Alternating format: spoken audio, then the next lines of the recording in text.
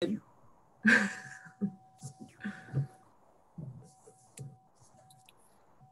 right, we've got people trickling in. Hello, everybody. Thank you for joining us.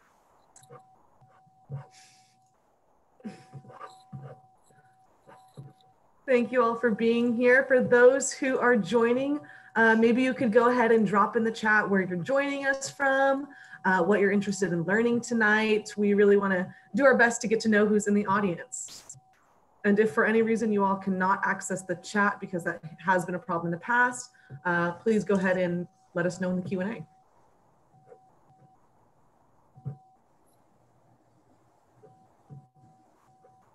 And for the panelists who are joining us, you can take a look at the participant list. And if you notice any names, I encourage you to say hello. Nice, we have Patty from Glen Ellen.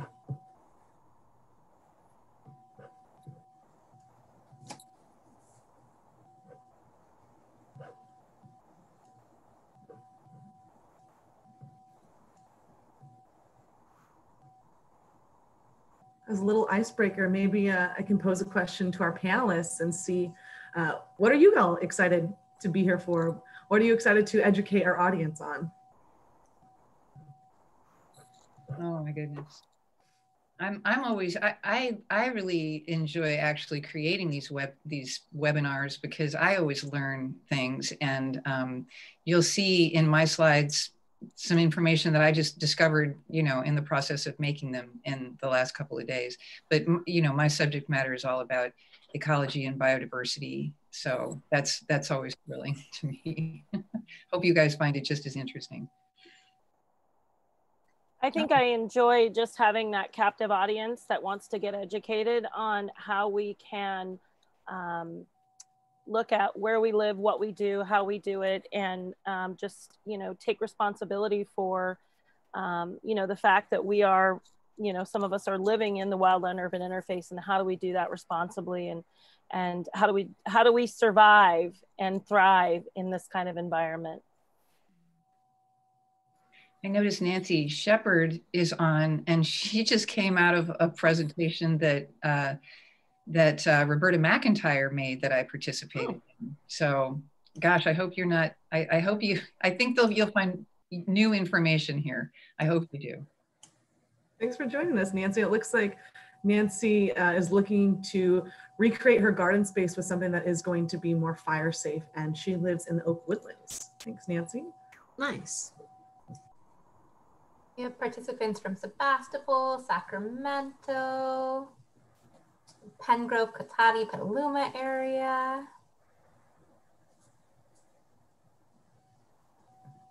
Ooh, Ashland, Oregon. Wow, cool. Wow. Cherise. Hey, Cherise. I know her. She's Small world? Or she's in Ashland, Oregon. Yeah, small world. Yeah, I feel like we did a workshop, a post-fire soil considerations workshop a couple weeks ago. And we had participants from Oregon and Washington. And I feel like with this year's fires, we're all in it together on the West Coast. So really glad to connect up with our Northern state friends and all be better prepared. Absolutely, yeah. Thank you all so much for being here. And again, I don't think I can express enough gratitude to our panelists. So thank you so much. And I think whenever folks are feeling ready to get started, we're about 5 minutes in, and I'm sure people will trickle in throughout the webinar, but maybe we can go ahead out of respect for everybody's time.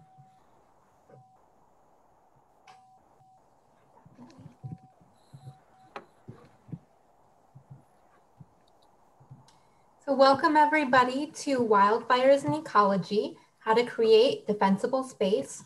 This event is in collaboration with the Resilient Landscape Coalition, represented by the Habitat Corridor Project, Sonoma Ecology Center, and the UC Master Gardeners. We also have special guests from the Sonoma County Fire District. And as always, we'd like to thank our sponsors, especially the town of Windsor, for making this event possible tonight.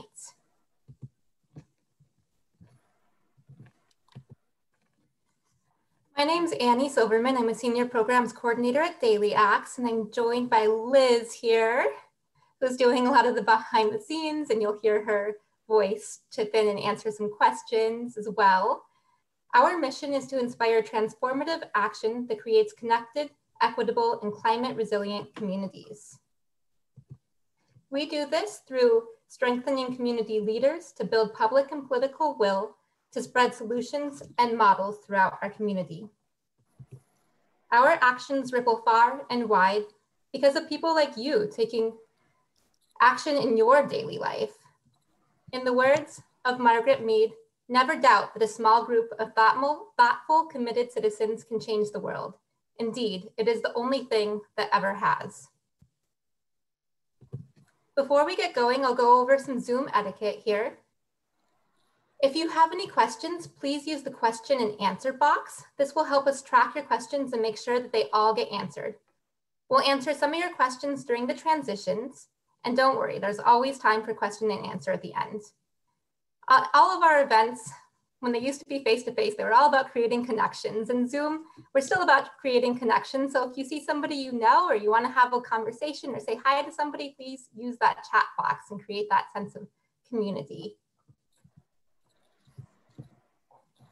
So I'd like to start with introducing Ellie Inslee, who is going to be our first speaker.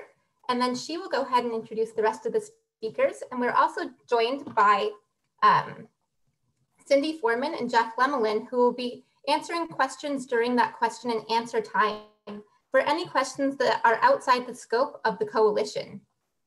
So without further ado, Ellie, you can take it away. Thank you.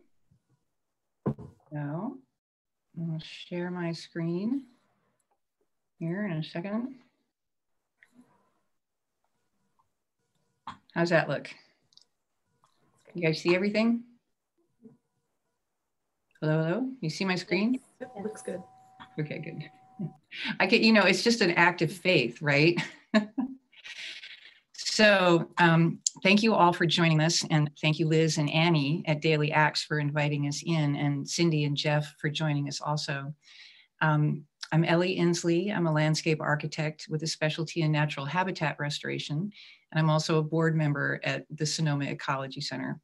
And I'm really happy to be the first of 3 panelists on the subject of fire-wise and sustainable landscaping. The theme is garden as if life depends on it, referring to the importance of protecting human life by maintaining the defensible space area around your home, but also taking care of the wildlife and habitat that we all share. So briefly about the Sonoma Ecology Center, our mission is to work with our community to identify and lead actions that achieve and sustain ecological health in the Sonoma Valley, but also more broadly in the county of Sonoma and further. After the fires of 2017, the Ecology Center began leading fire recovery walks into the burned landscapes in Sonoma Valley to help ourselves and others witness the resilience of the natural landscape and be heartened and inspired by it. Many people were understandably traumatized, and we met some who had overzealously cleared most of the vegetation within their 100 feet of their homes and further, unintentionally causing problems of erosion, growth of weeds that are highly flammable, and loss of wildlife habitat. We knew of others who hesitated to do anything because they'd nurtured their landscape for years and didn't know how to preserve it while making it more defensible. And in most cases, it seemed like people were confused. So our aim has become to help people create defensible space that's beautiful, sustainable, and biodiverse. And in this picture here, as an example, we have a native herbaceous perennial called coral bells, which can grow in the shade under oaks and provides food and shelter for birds and nesting areas. So it's an example of the kind of landscape we hope to help you create. It's both fire-wise and beautiful and biodiverse.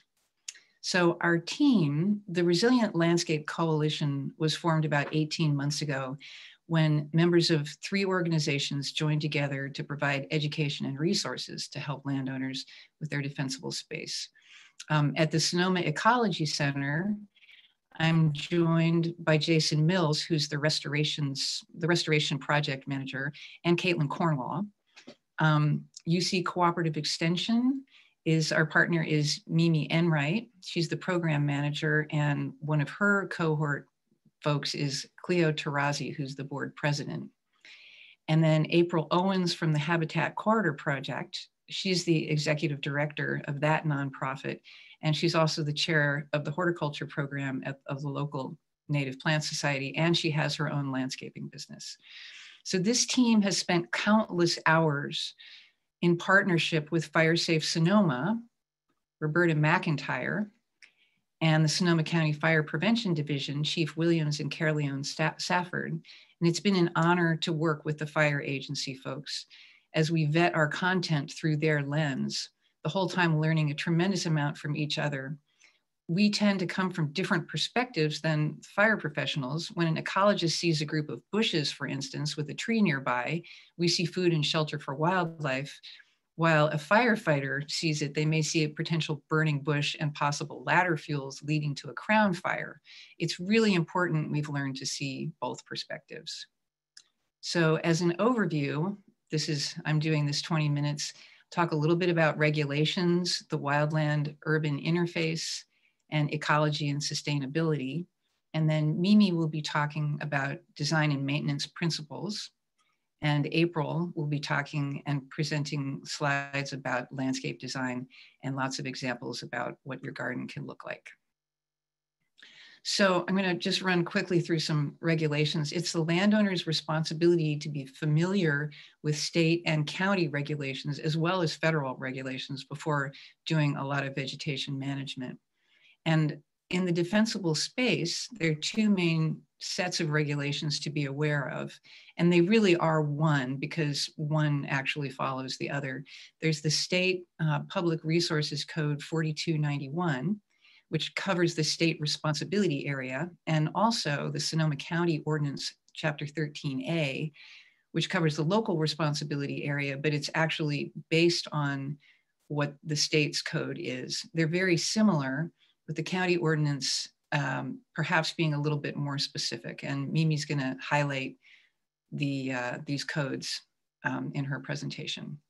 So if you live along a creek or adjacent to a wildland area, it's important to be aware of other government regulations before you do any vegetation modification.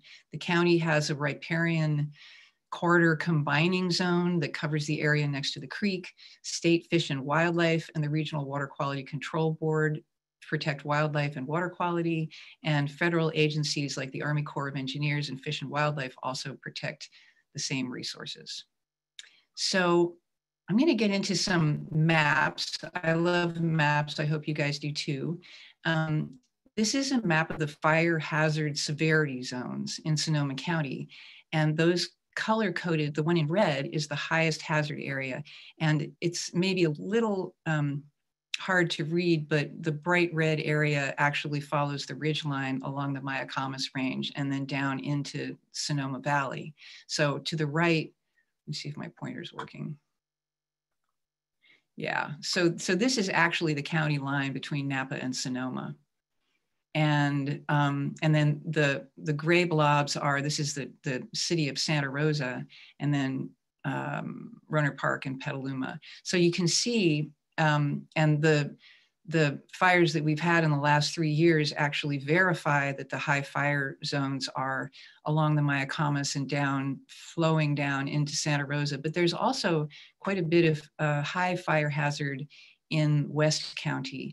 And the reason that that's interesting is the state has come up with new codes that restrict or that guide how you build your houses, but also what you do in the defensible space zone. And I think it's new enough that we don't have too much information, but the only thing I know that may be different in defensible space is the need for being super careful in the 0 to 5 zone. Here's another kind of cool map showing the wildfires from 2015 through 2020. And this expands into Napa County. So here's the ridge line between Sonoma and Napa. The dark purple is the glass fire that we just had. The lighter purple are the LNU complex fires. This is over in Napa around Lake Berryessa. And the yellow were the 2017 fires.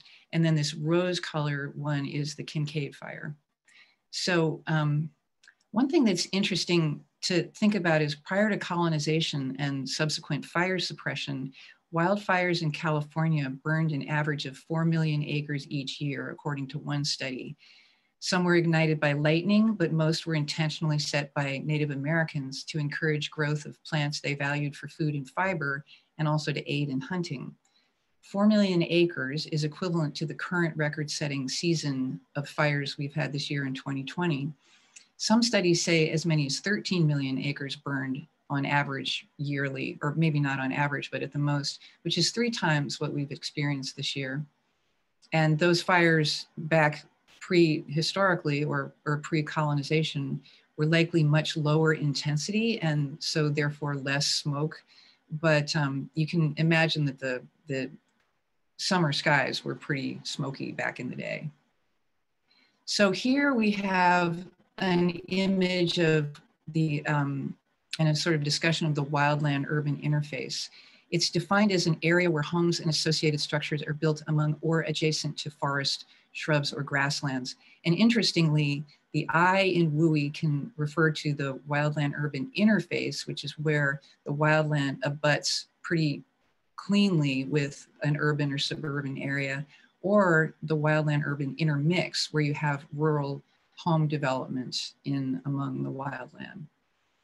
So climate change plus fire suppression and increased development in the wildland-urban interface results in increased fire risk. So when houses are built close to or within forests or other types of natural vegetation, a number of problems occur. There naturally will be more wildfires due to human ignitions, usually unintentional. Wildfires that occur will pose a greater risk to lives and homes because of the greater number of people there. They'll be harder to fight for the very same reason, the amount of people. And letting natural fires burn in the wildland-urban interface isn't possible. So fire suppression remains necessary in those areas. These 2 maps show an expansion of development into the wildlands between 1964 and 2017. The left slide shows the Hanley fire and the right slide shows the Tubbs fire. The pink area shows the area of those fires. The outline shows the area of those fires.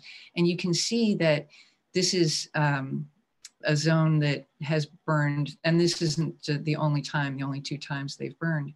So just for orientation, the red blotch to the lower left is the city of Santa Rosa, and the red line going up to the north is the 101 corridor. And the tan area in both maps is low density housing. So you can see how people have moved into the fire-prone area in the last 45 years with all the attendant problems I mentioned earlier.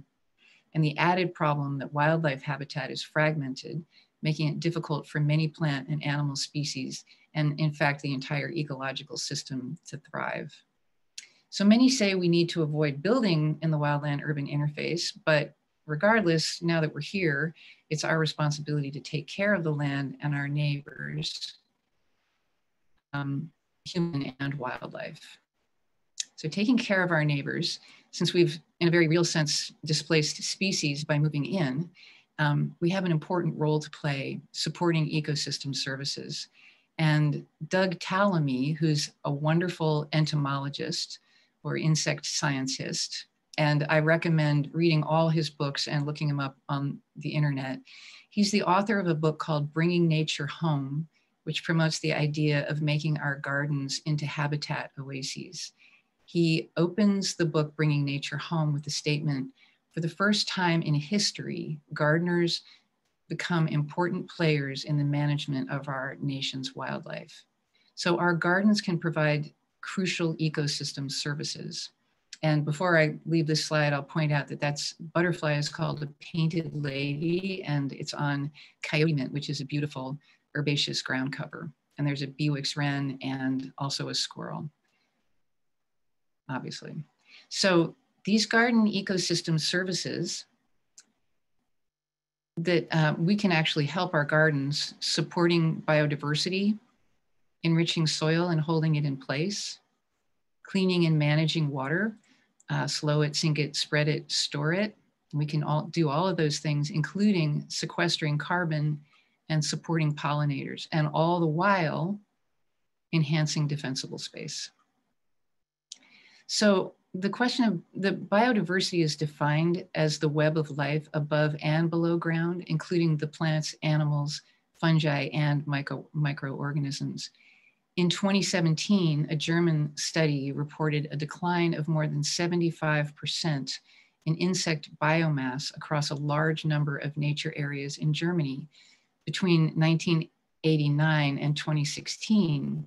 And many of you are familiar with the continuing drop in monarch butterflies, with less than 3% of the 1980 numbers. Anecdotal evidence from Australia last year indicates insect declines there as well. But insects are the foundation of many life systems. They pollinate a spectrum of plants, including many of those that humans rely on for food. They're also key players in other important jobs, including breaking down dead things into the building blocks of new life. And these declines are due to habitat loss and degradation from development, climate changing too fast for adaptation, and widespread use of pesticides and invasive plant species, and interestingly, also light pollution. So how do we support biodiversity? Choose native plants, and April's gonna talk about that, but they improve biodiversity by providing food for wildlife. And it's surprising but true, insects do specialize on specific plants and can't survive or reproduce without them. And and I'll get to the plant for islands for wildlife, but that's a pipevine swallowtail, which lays its eggs on the pipevine plant, and caterpillars are, that's the only place that they can actually grow and eat before they turn into butterflies. So it's important to plant islands for wildlife, food, and shelter, use integrated pest management, and provide a water source. Another way to support biodiversity is to take good care of oak trees. And this is a photo of an oak woodland with an understory of coral bells, similar to the plant I showed you earlier, but this one is white. It's drought tolerant and won't damage the root system of the oak tree. Oaks are incredibly productive food factories for wildlife. They provide acorns and host the insects and caterpillars that support many of our favorite garden birds, such as quail, bluebirds, robins, orioles, and acorn woodpeckers. Many insect species feed on the leaves, twigs, bark, and wood of oaks, so we want to keep them healthy, also because a declining tree can be very fire prone. And this, of course, is true of all plants. So it's important to protect the root system, including minimizing any irrigation, compaction, or digging within the drip line or beyond where possible. And equally important, keep a couple of inches of leaf litter on the ground, which feed the microorganisms in the root system. So back to the subject of garden ecosystem services, if your garden can hold soil in place if well managed, and it keeps the creeks clean for fish. So with maintenance, please avoid overclearing. In this picture, the soil is devoid of vegetation, causing erosion, eliminating wildlife habitat, and just asking for invasive fire-prone plants to invade. So you need to protect the soil, the streams, and the fish by keeping vegetation on the land. Another critical garden ecosystem service is carbon sequestration. And anyone who's seen the movie Kiss the Ground will know what I'm talking about here. So as plants photosynthesize, they draw CO2 from the air along with water and nutrients from the soil to produce plant materials both above and below ground, therefore sequestering carbon in the plant material and in the soil. And it's an interesting statistic that soils are capable of holding more carbon dioxide than the atmosphere or above ground animal and plant life combined. So it's an incredibly underutilized resource. To sequester carbon efficiently, a plant, a tree, a shrub, or grass must have a robust set of microorganisms underground. So keeping the soil healthy is incredibly important. So just a couple more points about maintenance, and then I'll turn it over to Mimi. Timing is everything when you are doing any sort of substantial vegetation management. It's important to do it when birds aren't nesting. They nest between March and August, so the best time to actually do vegetation management of any substance so as not to disturb birds is in the late summer and winter, so September through February. And even though this may not seem like a subject related to defensible space, it's important to mention, nevertheless, light pollution is a significant issue in the context of biodiversity. This oak tree is a beautiful plant, and some might be inclined to highlight it, but it's very hard for an insect, a caterpillar, or a bird to use this particular tree. While insects aren't really well studied, it's thought that half of the millions of insect species are nocturnal and would be unable to locate food or mates with this kind of artificial lighting. Those active in the day may also be disturbed by the light at night when they're at rest. So it's best to turn them off or use motion activated lighting. And the inset photo in the lower left is a picture of our native firefly, also known as the glowworm, even though it's actually a beetle. Most people don't even know that we have them. The female doesn't fly, but emits a faint light for the male who does fly to find her. And it would be a difficult project to do in a night lit environment. So just with that, I'll turn it over to Mimi. These are two of my favorite species. I call the quail the charismatic microfauna, or like we could call it megafauna for California, and the pipevine swallowtail on some beautiful Cleveland sedge. So with that, I can turn it over to Mimi. Great, thank you, Ellie. Let me do a little transition with my screen share. So let me just do a little management there. So are you seeing the first slide of my presentation? Excellent. So hi, everybody. My name is Mimi Enright, and I work at UC Cooperative Extension here in Sonoma County. And I'm the program coordinator for the UC Master Gardener program. I've been with the program for over 7 years. I actually did the training myself about 9 years ago. And hopefully many of you are familiar with Master Gardeners and who we are and what we do. We are trained agents of the University of California, and our mission is to extend the educational outreach of the university, our land-grant university, to our community. And in particular, we do that with a focus on sustainable landscape principles as our core message. And really at the heart of the Resilient Landscape Coalition was what we saw as a need to marry the sustainable landscaping principles that Ellie just did such a beautifully eloquent job of sharing with you why those are so important, with the principles of defensible space.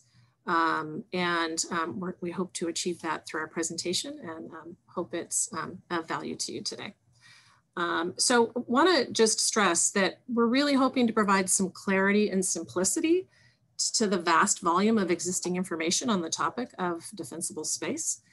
This is not meant as prescriptive mandates, but really as guidelines for each individual homeowner for decision-making on their own properties. And we feel, as I'm sure our fire officials do as well, that each of us need to be making decisions to be better prepared as we move ahead. And we're hoping that this presentation gives you some guidelines to do that. I've got a lot of material to cover. Sorry, it's 45 minutes. I know that's a long stretch, so hang in with me. I'm gonna speed through it pretty quickly because we have a short time frame to cover all this.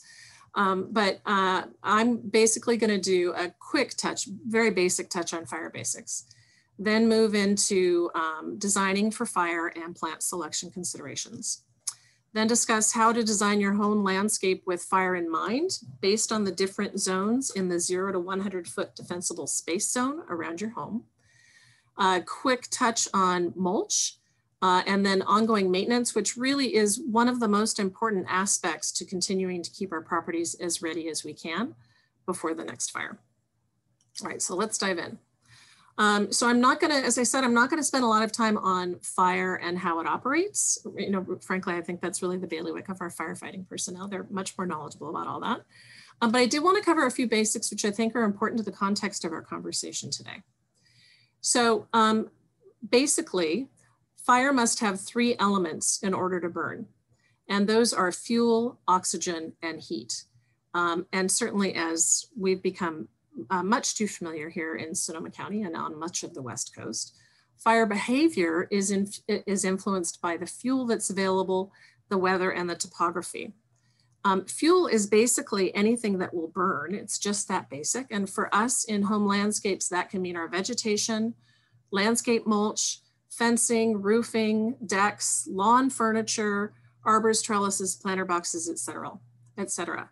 And fuel is the element that we have control over. So there are 3 threats or exposures that a building can experience during wildfire. And those are direct flame, as depicted in this top graphic, by radiant heat, or from embers. And as we are all unfortunately so familiar with now, embers under wildfire conditions are persistent and very unpredictable. And they have a way of finding the weakness in a home. In fact, most building ignitions have been attributed to embers. They can ignite building components and contents directly, or ignite vegetation and other combustible items adjacent to or near a building, which can then result in a radiant heat or direct flame contact exposure. So today, as I mentioned, we're focusing on the 100 feet, what's called the defensible space zone surrounding your home. And this concept of this home ignition zone was developed by USDA Forest Service fire scientists, Jack Cohan, in the late 1990s, following some breakthrough experimental research into how homes ignite due to the effect of radiant heat. And since then, wildfire safety recommendations have been shaped by this fire science. And because of it, we're able to provide the actionable guidance for homeowners to help them prepare their home and home landscapes to resist wildfire. So it's important to consider what your goals are in preparing for the next fire. Certainly, we want to slow the fire and reduce the possibility of it catching your house on fire. But it's also important to ensure there's an exit plan for you and your family. And it's just as important to ensure that there's appropriate access for firefighters coming in to defend your home for their safety. So here's the bottom line. What you do to prepare your home and landscape for the next fire matters. We know the truths in this slide and in this presentation, and your actions to prepare are really key.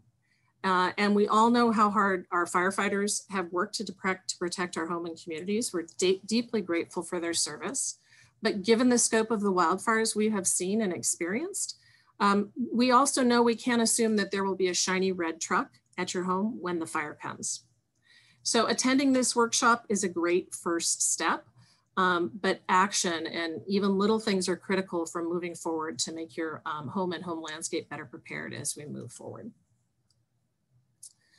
Okay, so one of the most important messages I hope you take out of this, even though we're here to talk to you about your landscape and the defensible space around your home, is that step 1 is to start at your house and work out from there.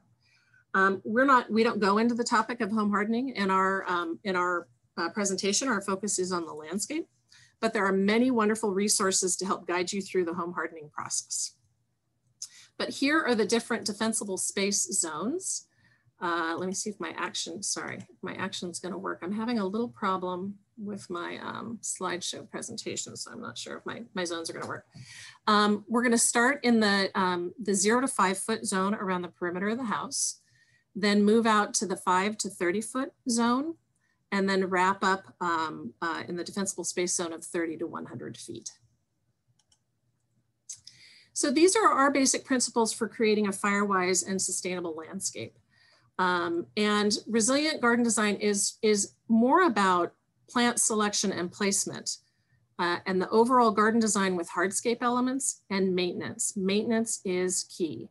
And of course, we hope that all this is done with a lens of sustainability too.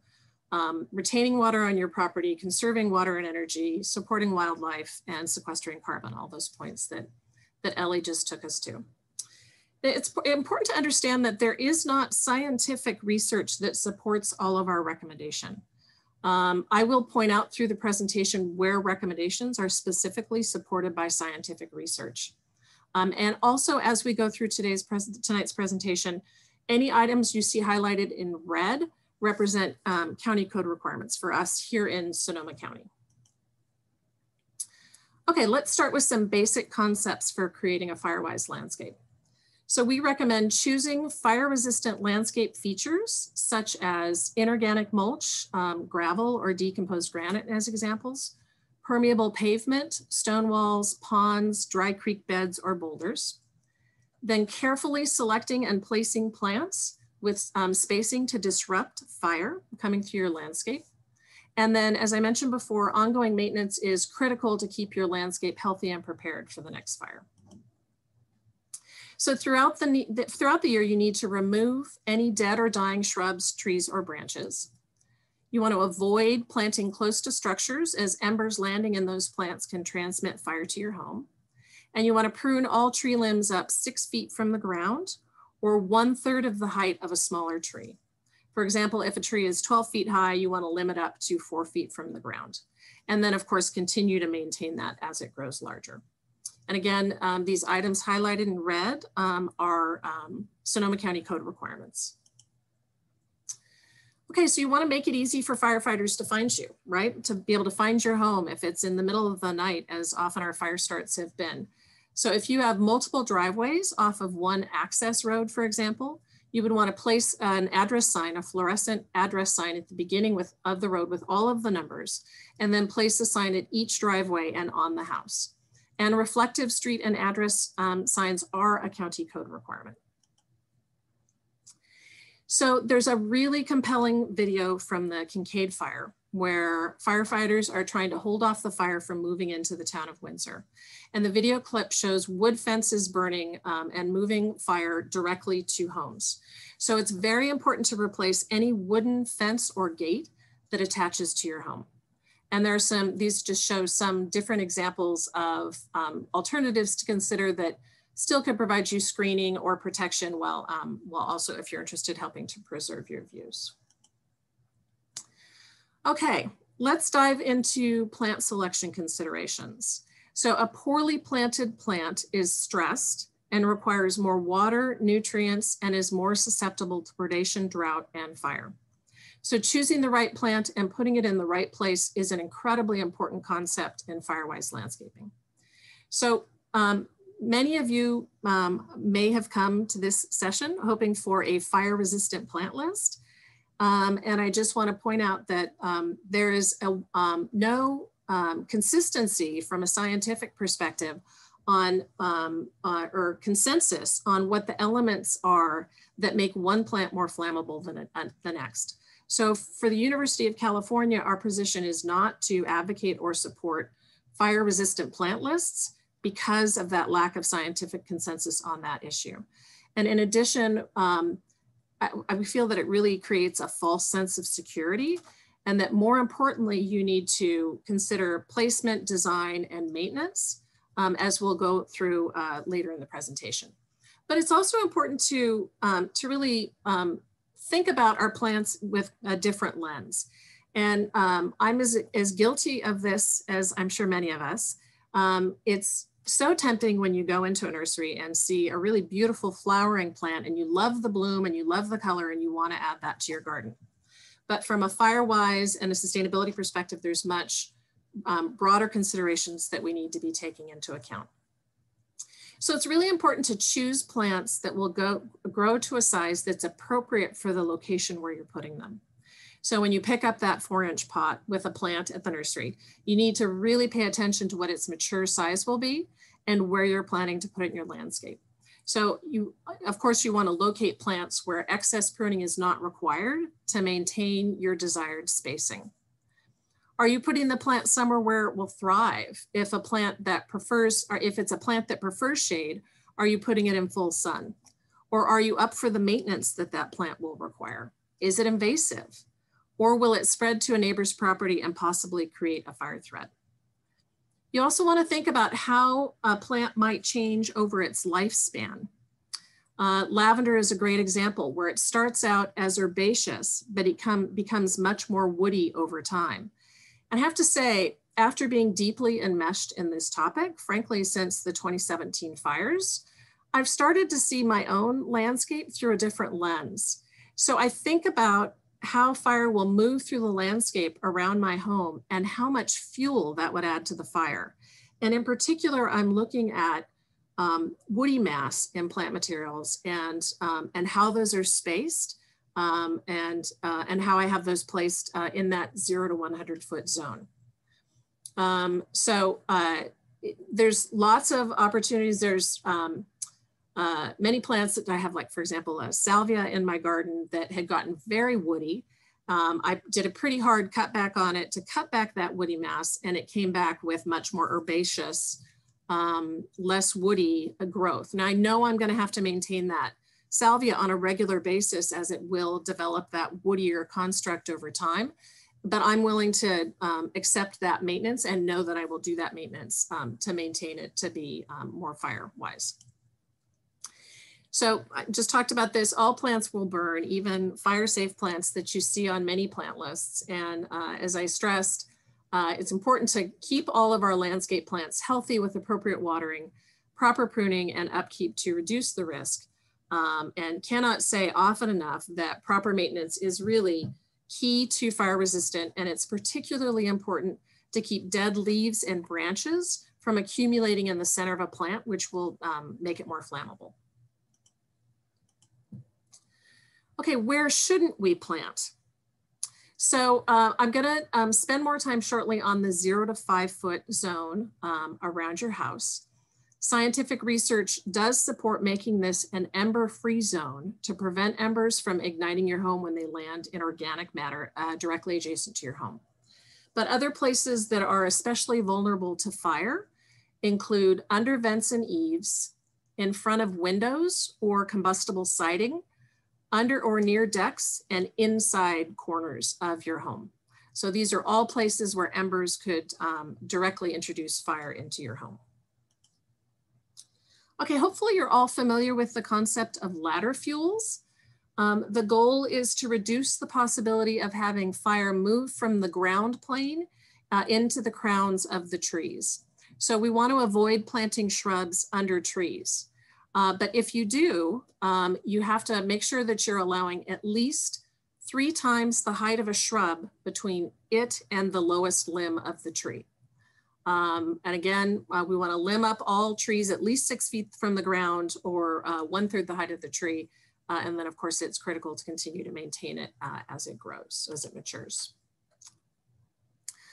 Okay, these are graphics very kindly developed by our partner, Ellie Inslee. Thank you, Ellie, for these graphics. A lot of the graphics that you see around ideal spacing guidelines for plant materials come from, I think, the world where fire was mostly forest-based.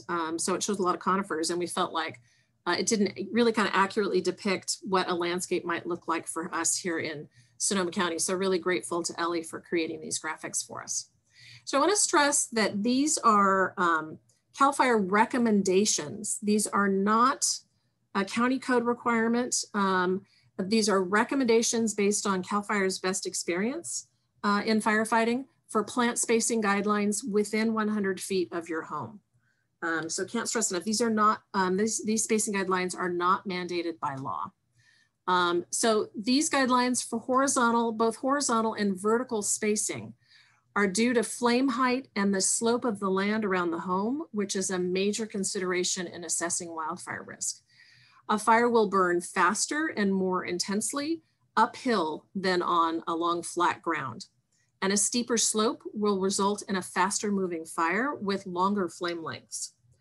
So spacing between grasses, shrubs, and trees is crucial to reduce the spread of wildfires. And the spacing need is, of course, greater. It's a wider distance based on the slope of the land. So on flat to gently sloping terrain, individual shrubs or small clumps of shrubs should be separated from one another by at least twice the height of the average shrub. And for homes located on steeper slopes or landscapes within the 100-foot zone on steeper slopes, that separation distance would be greater. For example, if the typical shrub height in a plant grouping is 2 feet, then we want to create a separation between those shrub plantings of at least 4 feet by either removing some existing shrubs or pruning to reduce their height and or diameter if you're working with a mature or existing landscape.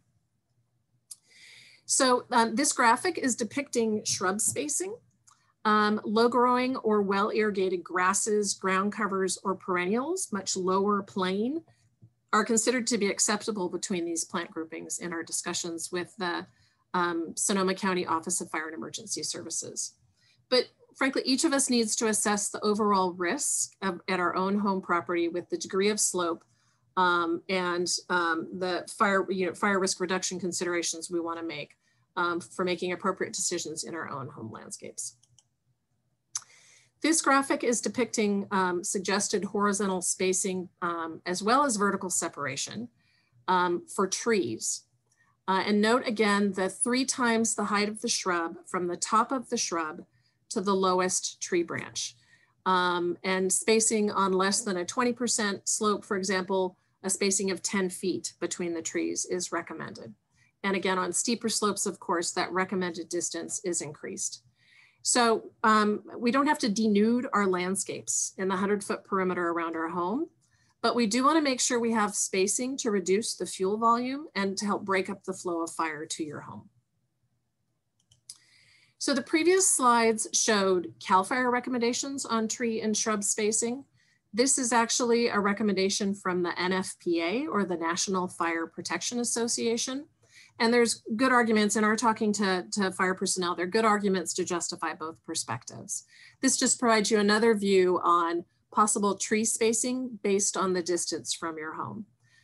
These are all best recommendations to support improving your home's fire safety. And again, you want to consider your own property's specific aspect. Okay, so let's move into a discussion of the defensible space zones around your house, starting at the next step after you've hardened your home, which is the 0 to 5 foot zone. So zone 0 is the 0 to 5 foot zone, and it's called the Ember Defense Zone. And the objective is this zone is to reduce the chance of windblown embers, right? So that's what we're understanding is one of the highest factors in a home catching on fire. We want to reduce the chance of those windblown embers from a fire landing near the home and igniting combustible debris or materials, thus exposing the home to flames. So this zone is closest to the house, so it requires the most careful selection and management of vegetation and other possible fuels. So the recommendation, and this is based on scientific research, this is a relatively newer zone introduced into the defensible space recommendations. When we started last year to pull our presentation together, we couldn't find any graphics that represented the 0 to 5 foot zone. That's how new that is into our lexicon. But this is supported by research that was conducted by Dr. Stephen Quarles after he left the University of California and moved to doing research with the Insurance Institute of Business, Home and Safety. And there's some amazing videos online showing them doing testing in the lab of showing the risk to the home resulting from embers in this zone. So I want to stress that this is a scientifically supported recommendation, but perhaps it's the one that people will struggle with the most because it's really counter to what we have historically done in our home landscapes, which is to establish foundation shrubs directly against and around the perimeter of a home. So it's a real paradigm shift for us in how we think about our landscapes. But April has some great pictures and graphics to show you how beautifully it can be done to achieve the important goal of minimizing fuel that could transmit in immediate proximity that would transmit fire to your home. So during a wildfire, thousands of embers can rain down on roofs and pelt the side of homes like hail during a storm. And if these embers become lodged in something easily ignited on or near a house, the home will be in jeopardy of burning. So we're not saying that, and this is another really important point we want to stress, we're not saying, and there is no code requirement that requires that existing trees must be removed around your home. But you absolutely need to consider regular maintenance of those trees and what litter they might deposit in your gutters and on your roof. So if you have a tree that's close to your home, you absolutely need to make sure you're regularly cleaning the roof and the gutter of debris during fire season. County code does require cutting limbs within 10 feet of a stovepipe or chimney outlet. You know, we end up in a lot of conversations with folks thinking they have to remove all the trees, mature trees around their home. And it's really more about considering the maintenance aspects of that tree in proximity to your home. And then of course, the code requirement if it is within 10 feet of a stovepipe or chimney outlet. Okay, so here are the maintenance recommendations for Zone 0, and these should be done on a regular basis during fire season. I certainly know that during our last red flag warning that we had just last weekend, I was out in my garden doing all of these things on Sunday morning. So these are all county code requirements to regularly clean up and dispose of leaves, pine needles, or other plant litter in this 0 to 5 foot zone, removing the debris from roof and gutters, and then that climbing vines must be free of dead or dying material is actually a 0 to 30 foot requirement, but 0 to 5 obviously applies in there. That's the specific county code is for 0 to 30. And that's why we included it on the slide for the 0 to 5 foot zone maintenance requirement. Okay, now let's move to Zone 1, which is the 5 to 30 foot zone, also called the home defense zone and kind of classically referred to as lean, clean, and green. And in the home defense zone, you really want to be thinking about access for firefighters who may be there making a stand to defend your home in this zone. Okay, so in Zone 1, the recommendation is to plant in islands separated by hardscape. Optimally, you want to select plant materials such as low ground covers, mown native grass, herbaceous perennials, or succulents, right? You want to keep potential fuel low to the ground. But this is really a great zone for hardscape elements such as a pool, a brick patio, paving stones, a dry creek bed, or boulders. So the goal is to reduce the connectivity between your garden beds, shrubs, and trees. So if wildfire does come into this zone, it will not be able to burn to the house or into the crowns of the trees. So we want to, you can include shrubs or trees in this zone, but I would suggest that you might want to consider a specimen or individual shrub or tree that you can really show off and feature, and keep your plant material on the ground plane as much as possible. And if you are including trees and shrubs in the zone and it's more than maybe a specimen or an individual, then you absolutely want to be keeping the CAL FIRE spacing guidelines that we discussed earlier in this zone. And of course, absolutely always remembering to avoid ladder fuels and making sure you're absolutely optimizing the health of the plants in this zone. And it is a code requirement, county code requirement, to move wood piles over 30 feet from buildings. Okay, so now let's move to Zone 2, the reduced fuel zone. And the objective of the reduced fuel zone is to create and maintain a landscape that, again, if ignited, is not going to readily transmit fire to your home. So in this zone, we really have the same basic principles as Zone 1, but you can include larger trees and shrubs in widely spaced groups. So you still want to continue to focus on creating islands of vegetation that are separated by hardscape, right? Breaking up that flow of fire. And to keep in mind that you want to ensure you have easy access for maintenance. And of course, again, that you're being vigilant about removing ladder fuels. Wide pathways can help separate planting areas and help simplify that maintenance. And it is a county code requirement to keep annual grasses mown to a maximum height of 4 inches. So we have some number of invasive plants that are problematic for us, especially in the WUI here in Sonoma County. Scotch and French brooms in particular are major problems, as are pampas grass and Mexican feather grass. So you want to make sure you're removing any invasive plants which can spread to neighboring properties. And it's really important, once you've done the work to harden your home and you've prepared your defensible space in the 0 to 100 foot zone, it's important to reach out and work with your neighbors. In fact, your 0 to 100 foot defensible space zone may in fact extend into a neighbor's property. So some of the considerations for working together as a neighborhood are perhaps developing a neighborhood fuel reduction plan, watching for maintenance needed, such as debris accumulating on a neighbor's roof or uncovered wood piles or unmown tall weeds, and really considering the total volume of vegetation in the area and whether there are any ladder fuels. Some other neighborhood considerations, look at the space in between the homes to look at how you can minimize the risk, but also look for opportunities to support biodiversity by creating habitat corridors. And April's going to share a lot of great suggestions for you on some wonderful native habitat plants that you might consider. And there's also many wonderful COPE groups that have really taken off here in Sonoma County. And those COPE groups are working as a team in their neighborhoods on fire preparedness.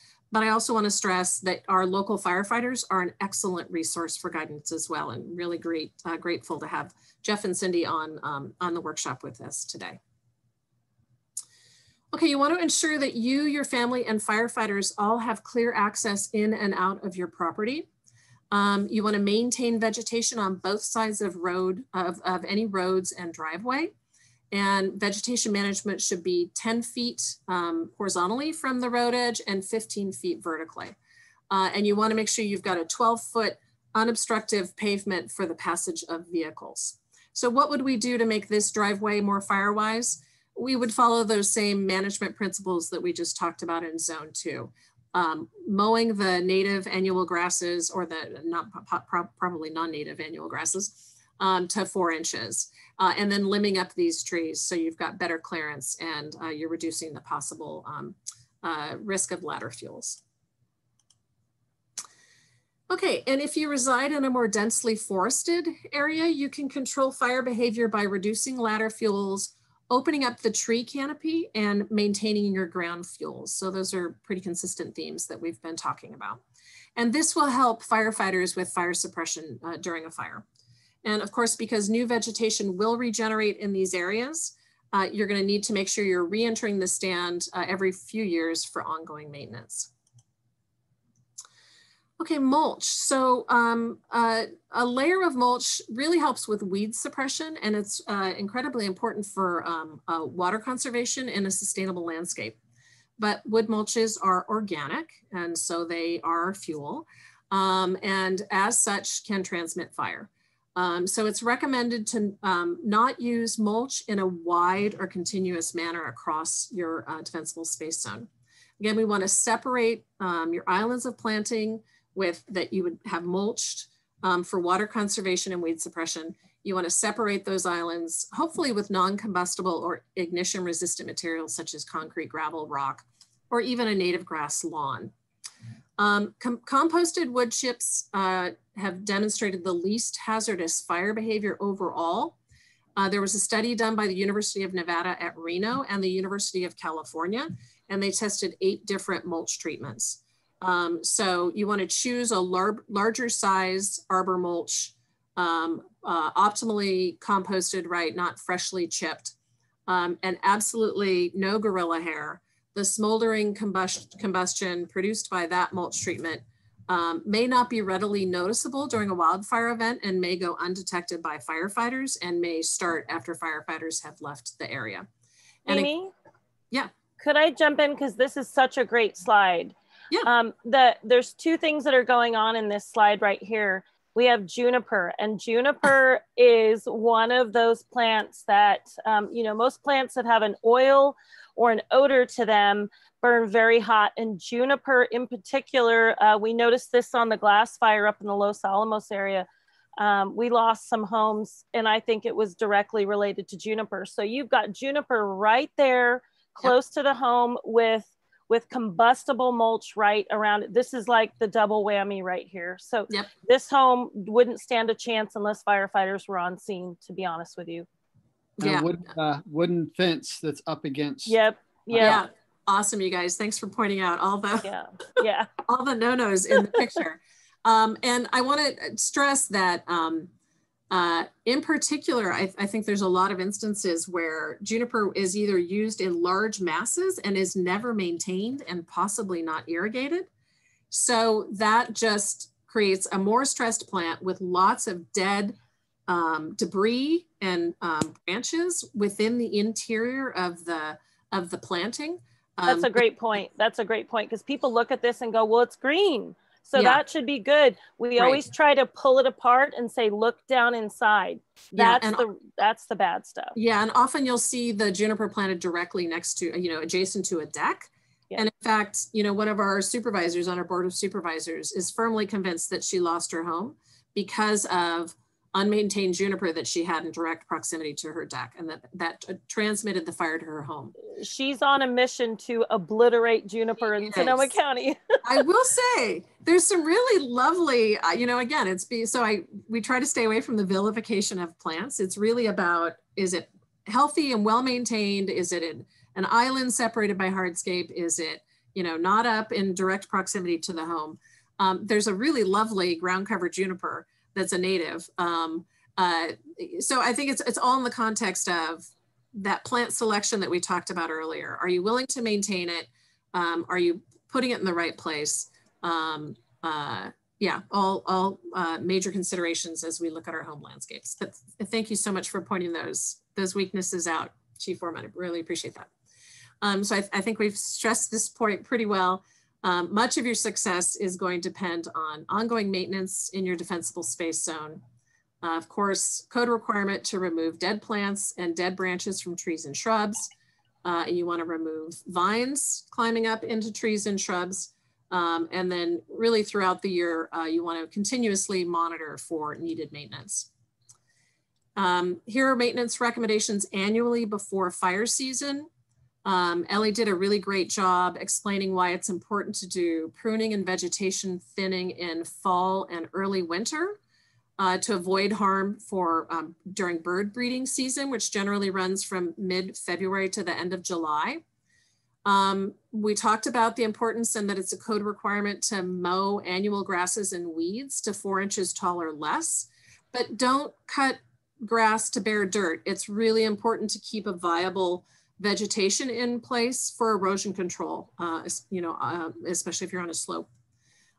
We want to be particularly sensitive about dry leaf litter at the beginning of and throughout fire season. Like I said, I was out removing all the leaves in the 5 foot perimeter around my house last weekend. And that's an important practice we all need to start getting into on red flag warning days, to really take a critical look, walk around the exterior of our home and make sure any cushions have been brought in, any coir doormats outside our door, that the leaves are all removed, that our gutters are clean.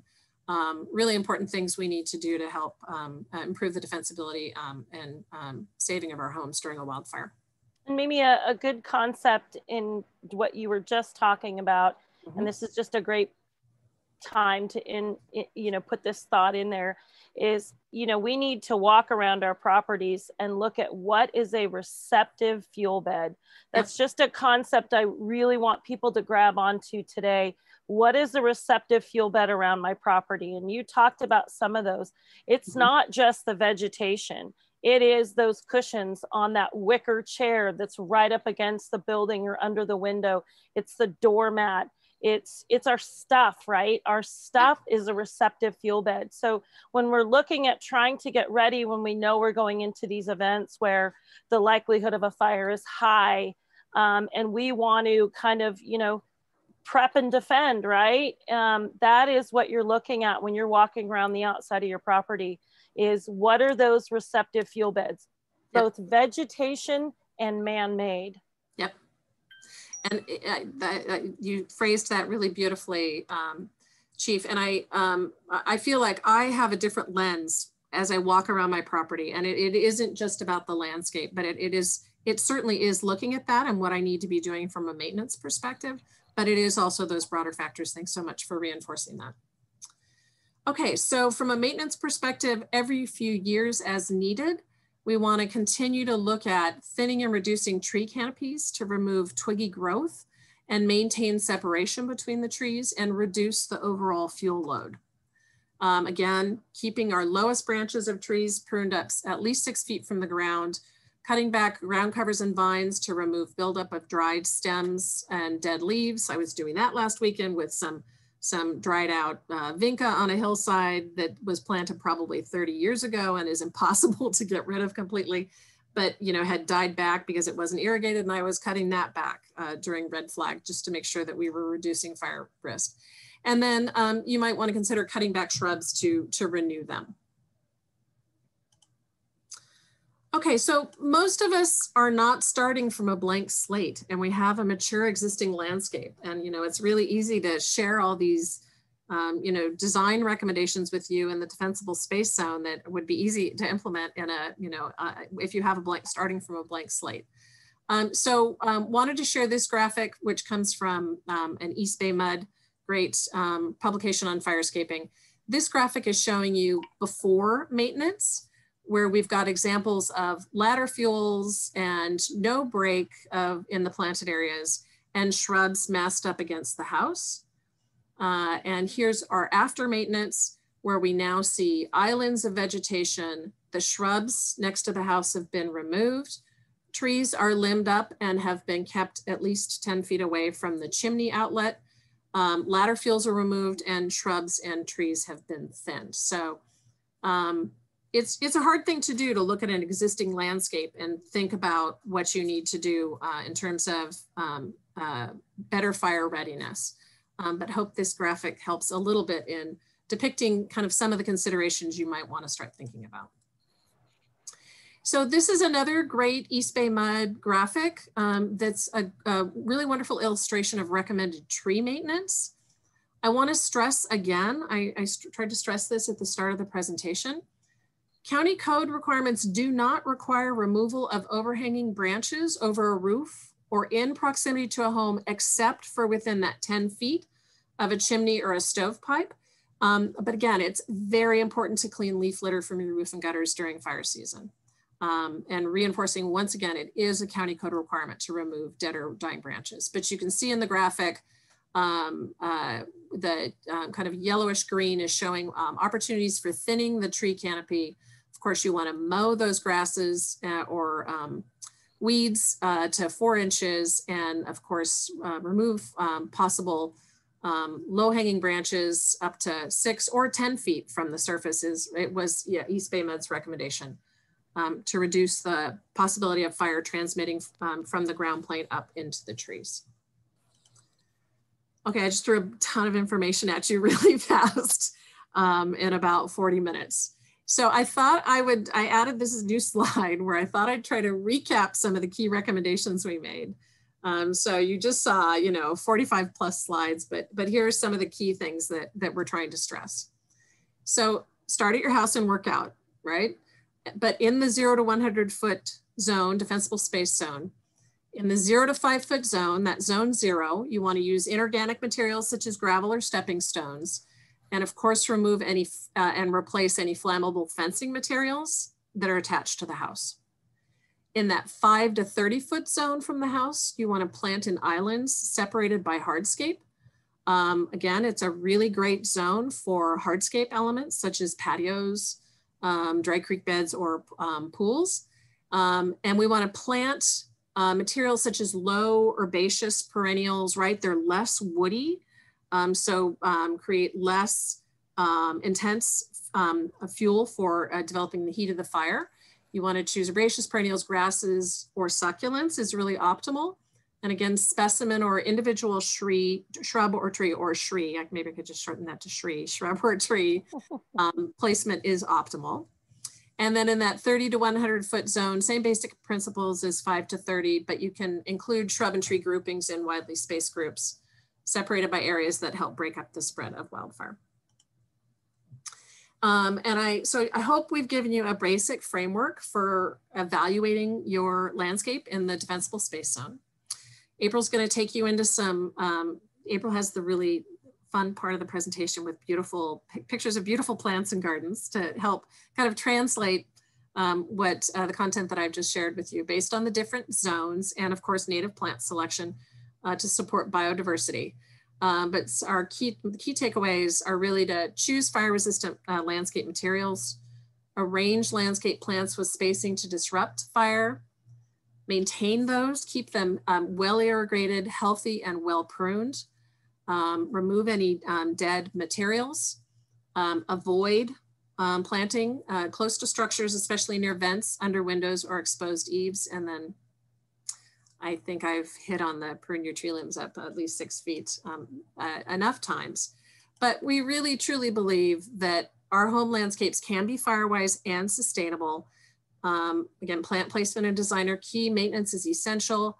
Start at the house and work out, and please implement the ember defense zone as you can. It is supported by science and is an incredibly important aspect to save your home in our next wildland fire. So with that, I will turn it over to our partner, April Owens from Habitat Cork Project. Oh, we were going to maybe take a few questions. Do a full transition. Yeah. Giving you a fire hose of information. Questions or anything that the fire officials want to talk about for a few minutes here, just to take a little. That was a lot of wonderful information, Mimi and Ellie. Yeah, one thing I wanted to mention is as we've been having these fires, and I just want to talk about a little bit of anecdotal evidence that I have seen.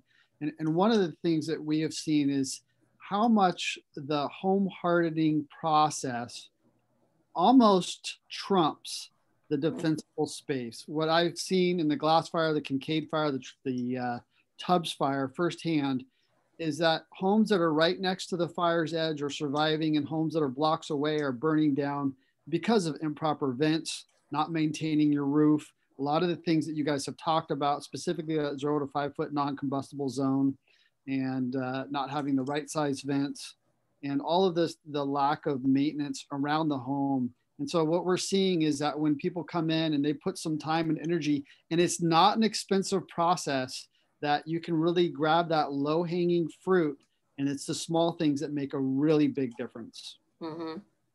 Yeah, I mean, we never want to take away the fact that defensible space is you know, a massive component of home survivability. However, you know, as Jeff mentioned, there are very affordable ways to retrofit your home. You know, one of the big losses in the Tubbs fire in particular was ember intrusion into attics and crawl spaces. And that was through that venting that's required. Homes have to have that breathability, right? There has to be that air movement. But we can minimize those vents, the mesh that's put on those vents to any, you know, typically they're a 1/4 inch, taking them down to a 1/8 or a 1/16 still gives us that airflow, but it does help with disallowing ember intrusion. And that makes a big difference. You know, all of us literally drove by homes that were there, and we came back 2 or 3 hours or 24 hours later and they were gone. That was from ember intrusion. That was embers getting into crawl spaces or attics, and that fire going undiscovered for a period of time. It got well seeded, and then we lost the home. That was a direct thing from ember intrusion into those concealed spaces. So you can actually spend a lot, you know, a larger amount of money, go out and buy what they call 7A building standard compliant vents.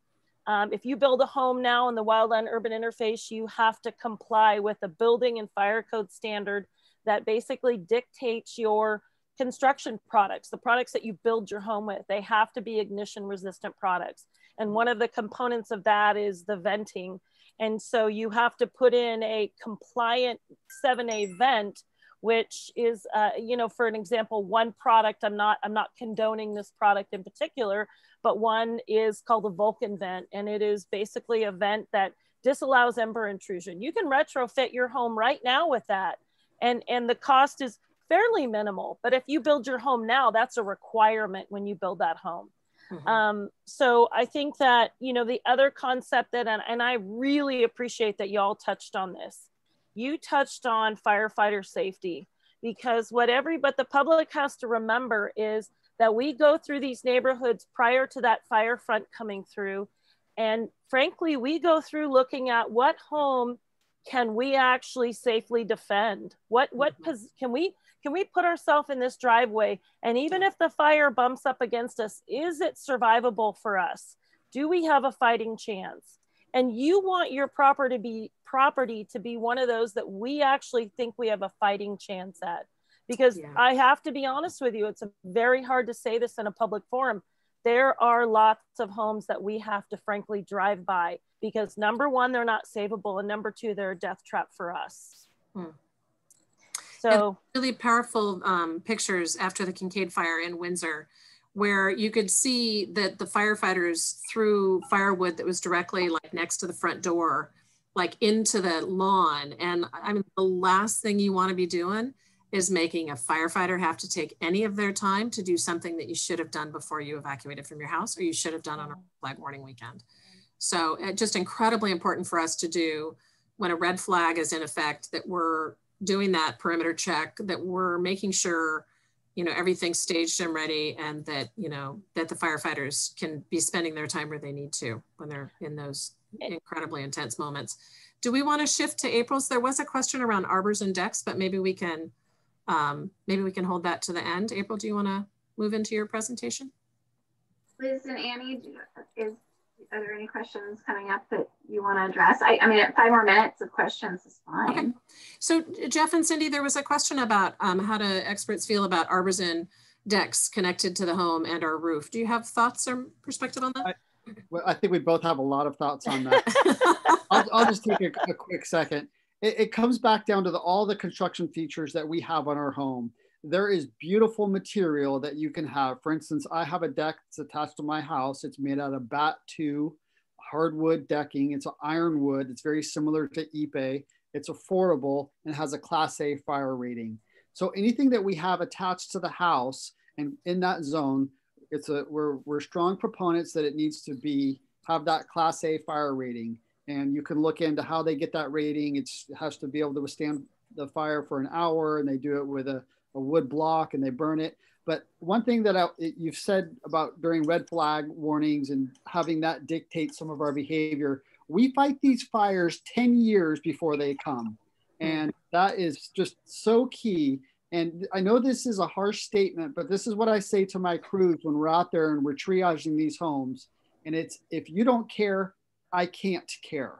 So the time when this fire front's coming in and we're seeing the embers like you're talking about, which is the #1 reason why we're losing these homes, that's not the time for us to be removing the propane tanks from the house, removing the firewood from the house, getting up on the roofs and blowing out the leaves because they don't have gutter guards. We don't have the resources to do that. Usually in the first 24, 48 hours, we're waiting for the resources to come in, sometimes all through the nation, even the country during the Tubbs fire, coming from Australia and everything else. It takes us some time to get these resources. So the more that people do before the red flag warning and hardening their homes, but to get back to your question, anytime that something is attached to the house, it needs to be Class A non-combustible is what I'm a proponent. Cindy can tell you, she came and helped me evacuate while she was in getting my animals out of my house during the glass fire. I had a chainsaw and I was cutting my fence off of my house. And it's like, I teach people on how to evacuate and everything else. And here I am doing something that I should have did a long time ago. I was guilty. Yeah. I'm actually glad you said it because I was going to bring that up. And then I thought, gosh, I don't know that I want to call him out on this. So Jeff's absolutely right. He was out there with a chainsaw, literally chainsawing his beautiful fence off the side of his house because he knew this was, you know, we look at it as a conduit, right? It's a conduit. And I'll be honest, you know, look at Coffee Park. You know, a lot of folks that you talk to about Coffee Park was home-to-home ignition. There was a conduit for that. And a lot of that was wood fences.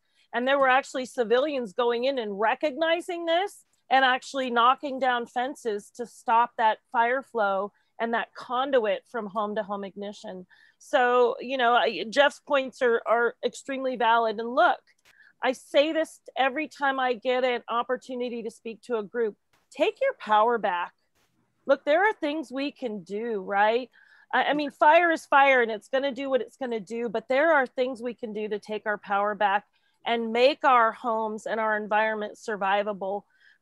You know, I think the myth that people have is that these neighborhoods are being destroyed by this wall of flames that comes through, and it is not the case. That is not what is burning down our neighborhoods and driving through our communities. It is the ember cast. And, you know, I've been in the fire service for 25 years. I've said this for years. Ember cast can go 1 mile to 2 miles ahead of the fire front. Well, guess what? Tubbs Fire took that 1 to 2 mile and threw it out the window. It was 5, 6 Sebastopol, right? There was fire debris in Sebastopol from the Tubbs Fire. So, you know, that is the enemy here. We can be thinking we're making a difference in one place, and all of a sudden we look ahead and there's fire 500,000 feet ahead of us because of Embercast. So again, receptive fuel beds, get that concept in your head. What is a receptive fuel bed on my property? And particularly adjacent to my home, that 5-foot exclusion zone, right? And receptive fuel bed, that's the best term I can plant in everybody's head. And the other one that I really want to plant in everybody's head is break up the continuity. Mimi, everybody's giving you some great visuals. Break up the continuity of your fuels. Get rid of the juveniles.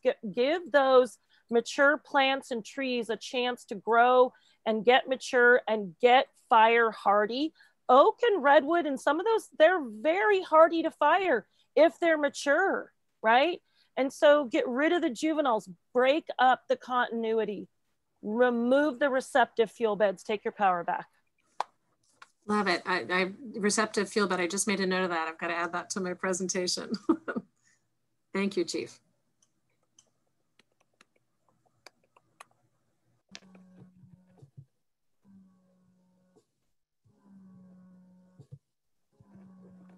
I'm just sharing my screen so we can get kind of into the next step, which is so April, I think you're gonna have to get a little closer. We're having a hard time hearing you. Okay, I'll up my. Perfect. Take me a sec. So can you guys see my whole screen?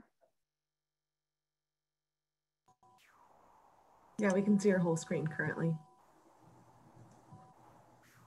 I think I accidentally muted you, April. Sorry. Unmute. Okay. You can hear me?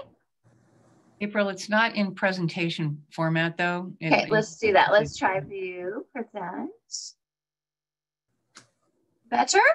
Perfect. Yay. I always have to be super close. I don't know why my speakers are funny about this. So yell at me if you can't hear me. So is it a good time for me to move on? Okay. Wow. The content has been adapting so much in our group and our coalition that this is just blowing my mind. Like the amount of work and adaptation that Ellie and Mimi have brought into this workshop. And it's so wonderful to have Cindy and the fire officials here to help, because I'm going to call on you when I talk about trees over homes again, because we will revisit this, and it's something that we continue to try to address, especially in the WUI. So I am April Owens, and I am the executive director of the Habitat Corridor Project. And our mission is to create and promote California native plant restoration gardens in the urban environment. But we have been called on to address the WUI as well. So we had typically been in more urban spaces, but now we've been moving into this wild and urban interface and trying to address how to help people create these resilient landscapes in this crazy interface that happens really closely, especially in Santa Rosa. Like it's really quick that you're down and Wikiup, and then all of a sudden you're at Mark West, and we've been helping a lot of folks in that space. So we create leading by example. We design and install California native gardens, replacing lawns and traditional water intensive landscapes, which was really where we started. And then restoring landscape in the wildlife habitat, and trying to show people how their urban landscapes can be these little islands. And I know we talk a lot about islands in the landscape, and we'll talk about that more in this workshop. But we really feel like every landscape in the urban environment can be a little island for biodiversity. So you can take out your lawn and create your little island so that the butterflies and birds and bees can migrate their way through the urban environment. And then we also have a website where we educate, and we try to have downloadable plans, lawn replacement plans, irrigation plans, and then these wonderful, this is really our most recent iteration, is being a part of these workshops and helping you all visualize the content that Mimi was talking about and incorporate the Ellie's, what the Sonoma Ecology Center is talking about the ecology of landscape. And I'm going to keep my workshop, I need to watch my time, but I'm going to wrap up about 7:40 so that we have plenty of time for questions, because I know that there's going to be a lot of discussion and questions happening in here. And I have cats and dogs, and just ignore them all. So resilient landscapes. Ellie and I met up 18 months ago or so, when she was starting to think about how we were going to address this whole idea of being fire wise and biodiverse. So really resilient. So we started thinking about the system thinking of resilient landscapes in California aren't just, there's not one piece in California that we're dealing with. We're dealing with drought, fire, development, and the loss of biodiversity. So, and I love this little definition of resilient, which is capable of withstanding shock without permanent just deformation or rupture. So that's really, we are looking at fire, and we're looking at coming back from fire, and we're looking at saving water. And we are resilient in California already, no matter what, after all these years of fire. So I'm going to have little tips on here, and you guys can just read them. Hike and look at how much nature designs. That's where I started as a landscape architect and designer, spending a lot of time out hiking where I live. So for those of you living in the WUI and you're in there's all these different plant communities that you're addressing in your landscape, but as much as you can take a hike, even after fires, get out there on Sonoma Mountain and experience how like a slower fire versus like the 2017 fires. And I know, Cindy and Jeff, you guys will talk about like how different these fires were, like heat wise, and how we're going to come back in the native environment. So sustainability, I'm a designer, so I believe in the Iroquois definition of sustainability, which is like providing for future generations with what we're doing right now. So I have a 14-year-old son, and I want to make sure that he has the opportunities that I have now in our landscapes. And also sustainability comes with design. So really thinking about your landscape as we address all the content that Mimi went into, really like backing up and looking at your landscape. And I oftentimes will come on and talk to people on their sites, even a lot of the fire rebuilds that we're working on now, and they know their landscape so much better than I would just walking on a landscape. They're like, well, this little corner in the winter gets wind, and this is where the sun is. And so just sitting down and really like thinking about like the seasonality in your landscape and just doing a little sketch. You don't have to be a professional, but just thinking about like, well, where does the water flow and where would we sink water in? And just listening is a lot of my job as a designer, because people they're like, oh, this little corner, like even Ellie working on her landscape, this little corner is warm, and this is a great place in the morning, and this is a great place in the evening. So knowing your landscape and really watching and not rushing into it is something that I really recommend for all of us as we design our landscapes. So I'm just going to go through and not really go over again what Mimi really talked about, but just like look at some images and kind of give a little bit of my thoughts and show you some images, just some ideas in these spaces, because 0 to 5 doesn't have to be nothing. It doesn't have to be the old 1930s lava rock front yard, which I think a lot of people have been doing. There's an opportunity here for decorative rock and boulders, permeable hardscape. There's all kinds of beautiful rocks and stones and gravels that you can use. Like Ellie was talking about fountains for bees and birds and butterflies. Like when we take out our lawns and take out water in our landscape, we really need to add that back in for our fellow pollinators and animal friends. I'll talk a little bit about containers more too. So one of the products that I've been using a lot is, and Mimi talked about too, was these native turfs that they're developing. So you can really get a green, you know, instead of just having gravel, you can have a green space against your home with these no-mow fescue turfs. This is a combo I use. We can use a lot with the pebble and then the steel header and then a well-hydrated fescue that you can let brown out kind of in the summer when we're not so, like maybe June, July, you don't water, and then you give it a little more irrigation to be more fire resistant as we head towards. So thinking about this cycle, like as we head towards the more intense fire season. Another, take a trip to a materials yard. There's a bunch of them around, and just walk around and look at all the materials that you can use. This is another native fescue from Delta Bluegrass called the native bentgrass mix, which I'm finding is a lot more tolerant of sun. Our first talk together was up at the Bennett Ridge area that burned in 2017. Cindy, I'm sure you know that area. And so we've been doing a lot of work up there, and the trees, so with the oaks kind of coming back and not coming back, and it's really a tough decision to seeing the oaks, a lot of the trees that were damaged kind of failing now after a few years. We've been using a lot of this mix with this MP rotator system of lower water use overhead drip that I'll talk about a little bit more, overhead water. Cindy, I see you unmuted. Do you have something to say?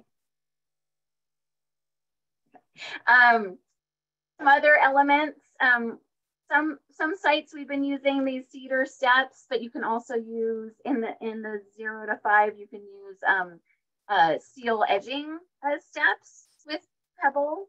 So another, even taking it even further to not have wood in that 0 to 5, 0 to 10-ish zone with stacked stone walls.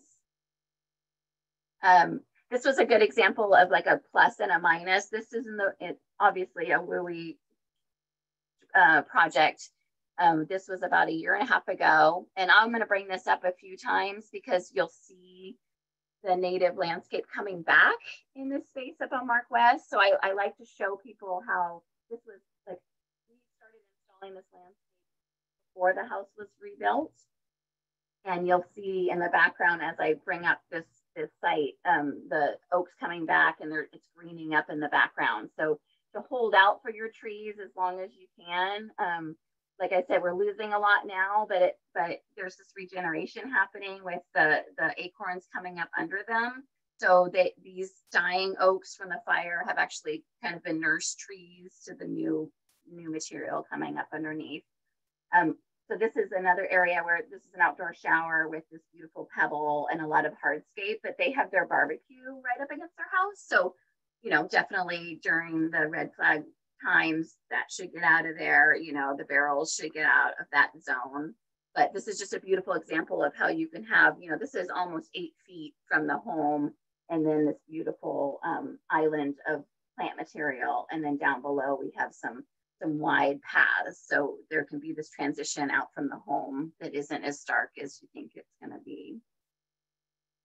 And we are continually maintaining this depending on the season. So a lot of these shrubs, even though they're native and we used to say, don't ever mess with them, more maintenance is happening in these places. Another nice entry, this is in Fountain Grove, a rebuild, concrete entryway with some flagstones, some well-maintained bunch grasses along the house. That's the red fescue, the same as the turf, but just as a little 4-inch. And then she wants her, people want their color, and so these are some nice, well-maintained containers where people can have, a lot of annuals and those fun plants that you just want to have and change out every season or whatever. So I'm a little bit of a native plant zealot, as my partners know, but I typically kind of push in the 80%, 20% zone. And I'm not going to deny people they're pretty annuals and things like that. This is just a fun way to look at it in a more modern perspective. And my friend at Native Valley Designs, nativevalleydesign.com, she's a lovely designer as well in Napa. And she's playing around with some Carapia is a ground cover that also is Delta bluegrass, that they have this turf that's kind of like, I don't know, it's contentious if it's native or not native, but and then she used, instead of doing like islands of plants, she did some more modern kind of clean like separations between the plants and keeping them well maintained. So this is kind of a fun way to use hardscape and some greenery against her house. And you'll see that she has about 6 inches of just some nice crushed rock right against the building to keep it really clean. Another fun, nice way to treat the edge is using a very low ground cover that's really well hydrated, called Diamondia, that's not native, with big flagstones. So you can have a more soft edge to your landscape without, it doesn't have to be just rock. And this is a good one. I think this was good to talk about maintenance a little bit more, because after, since we put this in, 2017, started doing rebuilds, then diving deep with this content with this group. I look at these slides of what we put in, 3 years ago, and I'm like, okay, on the left, this break in vegetation, obviously this is red fescue, but it needs to, before, around August, these seed heads need to be cleaned up. So this is a good place for some maintenance happening. And then on the right, this is a dry creek that we did. And since then we've added, we've taken out any shrubs to the left of the dry creek and just kept it very well maintained. And we added in all this pebble along the house that used to be mulch. So you can see where, we're looking back on it, and, we removed the mulch within that 5 foot, and it's been a really successful break in vegetation. One key with all these dry creeks is to make sure you're really thinking about making sure they drain away from your home. So swales in that 0 to 5 are just fine, but you just don't want to sink, you don't want the water to sink in right in that 0 to 5. You want it to keep moving along in that space. Whereas swales out in the 5 to 30, you want them to sink in more. So this swale, both of these swale end up in a rain garden. So the water just flows down and ends up away from the foundation of the house. So this is where I want some firefighter feedback. So this was a residence that I gave some, so you can see the burn below. This was last year in Kincaid, right above the casino. And their house survived under these giant, beautiful oaks. And they did a lot of work underneath. They cleared out their leaf litter to 2 inches. They hydrated it before they evacuated, and the fire actually it died out right at their home, and the oaks really, I felt like they helped with the embers. But I really would love, since we have you here, Cindy, to get your feedback on this photo. Well, I'm struggling a little at what I'm looking at, but from this view right here, it looks like there's a lot of ladder fuels. So it looks like those trees are grown straight down to the ground. The if you will, skirting of the trees has not been done. So and I'm not sure if you're tough view. I know, Cindy, it's a tough view. Actually, yeah. There's a big distance. I mean, we're kind of back in this. So when you get up close, sure, there really isn't. There's a lot of space in between those giant oaks over the house and those ladder fuel looking. And where is the house? Is this the house? Right under, no, it's right under that arrow. So under these giant oaks is the home that it was from 1940. So I just wondered about your feedback around well-established 100-year, 200-year oaks and homes underneath them. Well, I think again, like I talked about earlier, you know, oak and redwoods and some of our more native trees are very fire resilient as long as they're mature and they're healthy, right? And so, and if we give them a fighting chance of picking up those ladder fuels so that they're taking that minimal heat and that fire's not getting really seeded into that tree. So again, this is a really hard picture for me to make a really good explanation of. I always say that this is like this house lived, and I just said, since you're here. Yeah, I mean, if you would have asked me if I thought a house survived in there, I would say no, just from this picture. But you know, obviously it did. So I have one theory on this. If we were to look at this a little bit more, if you look from the top, from going from the left to the right, you see a trail there and the fire edge comes up to there. So I'm going to make an assumption that this fire was not necessarily in this area a wind-driven fire that was casting embers. Couple reasons. One, it stopped at that path, and two, this wooden barn down below did not burn. So it looks to me like it was maintained in the grass, didn't get up in the ladder fuels as Chief Foreman was talking about. And I'm going to venture to say that the intensity in this area was not as other areas of the Kincaid fire. Because if you look here into the left of it, you see that those oaks, the green is still there and everything else that's not even right next to the house. That's my 2 cents. Yeah. Perfect.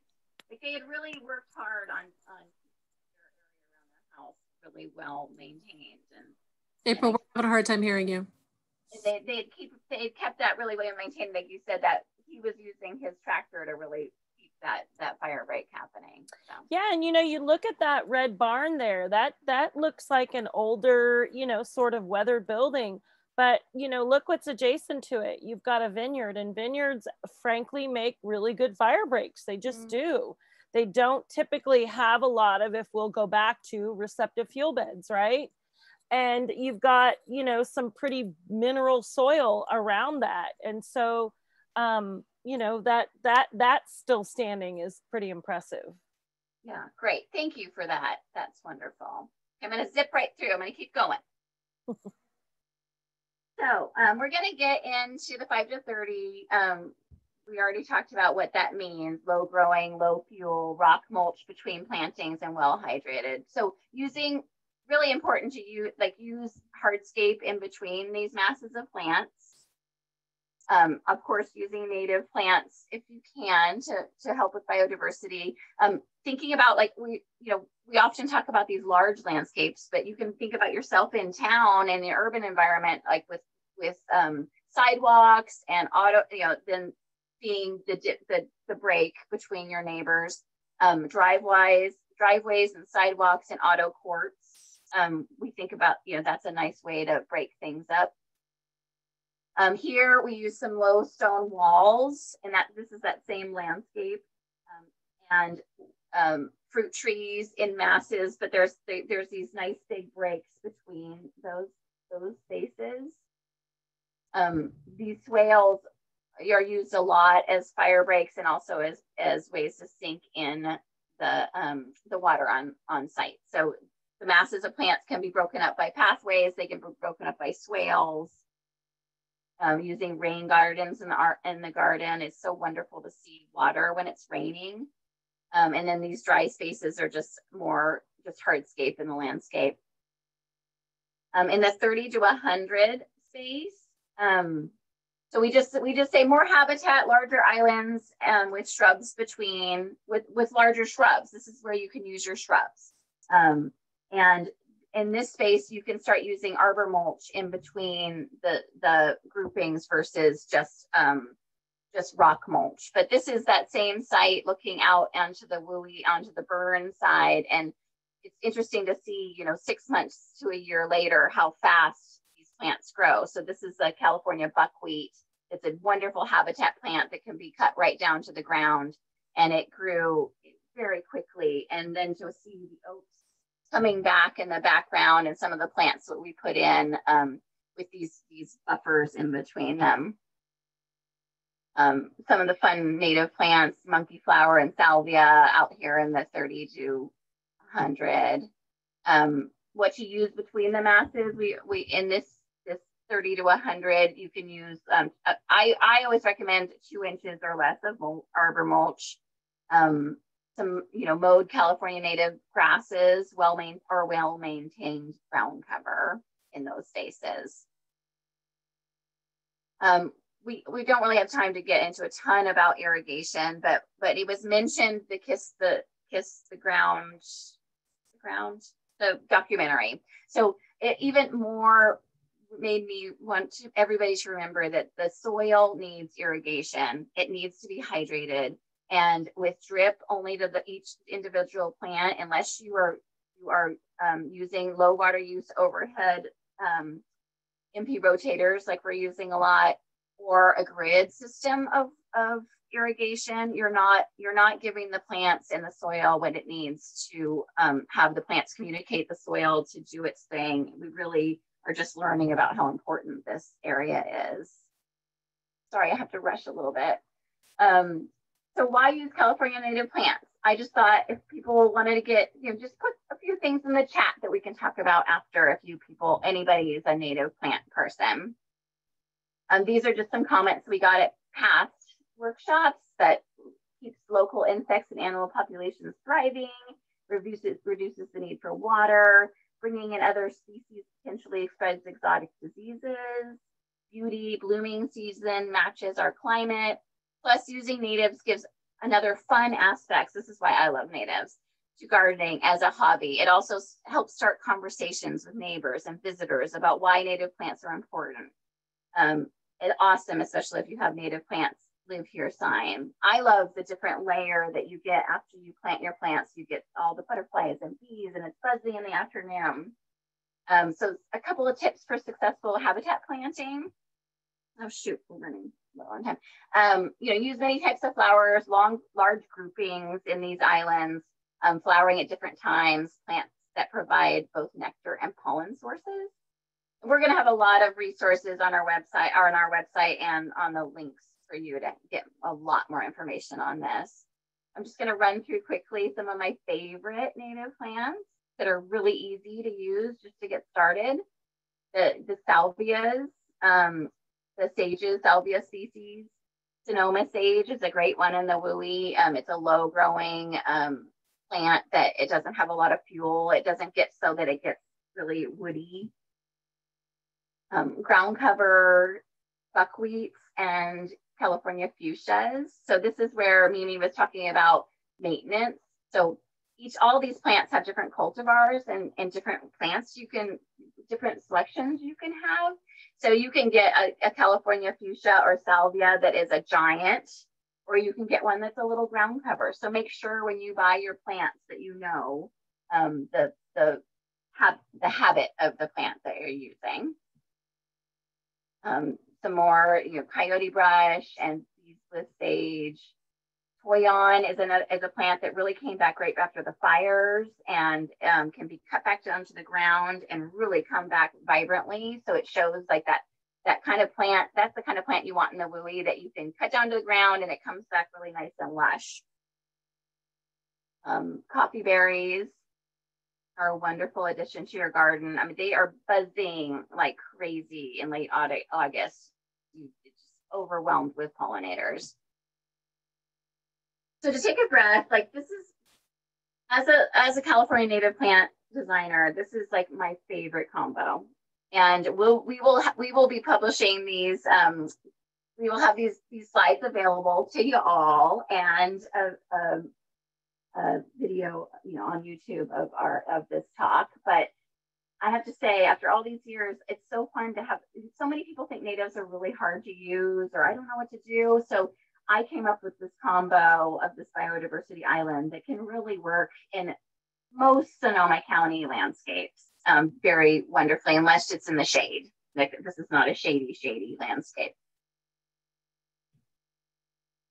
And then why? This is my kiddo when he was little. Like we have to think about the future, and we have to consider that balance between biodiversity and firewise and drought resistant, and really think now is the time that our landscapes can really make a wonderful difference and really protect the firefighters, protect landscapes, you know, protect our pollinators. We can really think, like I said, from the systemic view, top down, to really create landscapes that are resilient and valuable to our whole community. So thank you for letting me rush through my content. And I'm excited for us all to take some questions. April, I have to say what I really appreciate about what this whole concept tonight has been about, and in particular, your journey through kind of those plants, if you will, is that I think that, you know, people think we're asking them to moonscape or nuke their properties, right? And that's not what this is about. We're not asking you to bring in, you know, 20 yards of rock and just make this look like the Arizona desert. That's really not the concept. And I just really appreciate your approach, and even the whole approach tonight from, you know, we're not asking you to make your property look like the Sahara. We just really, there are really options to make your property beautiful and welcoming and habitat friendly and all of that, but also taking into fact and taking that responsibility of where we live and what we're up against here. So thank you. Oh, thank you, Cindy. We're so glad to have you both along for the ride. Yeah, thank you to everybody who's on this panel. I really appreciate you all being able to weave together biodiversity, soil health, resilience, beauty, and all of the different ways that we can create our defensible space. I think we easily could have spent 1 to 2 hours on each section of this webinar, but I really appreciate you narrowing it down in a digestible format as well. And for the audience, this is our time for question and answers now. But if anybody else had anything that they wanted to contribute and add after seeing all those presentations, this is our time for organic conversation. I have a question about what you would do in a really urban landscape where your only zone is that 0 to 30 zone, or perhaps you have even less space in your front yard, and what kind of design considerations you would take for that space? That's a great question. That question actually came up also on the Q&A section. I talked a little bit about that.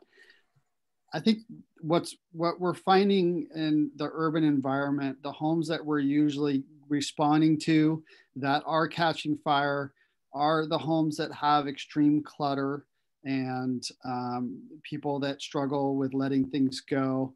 But what can we do, and what can you do as a homeowner? It's just having a relationship with your neighbors.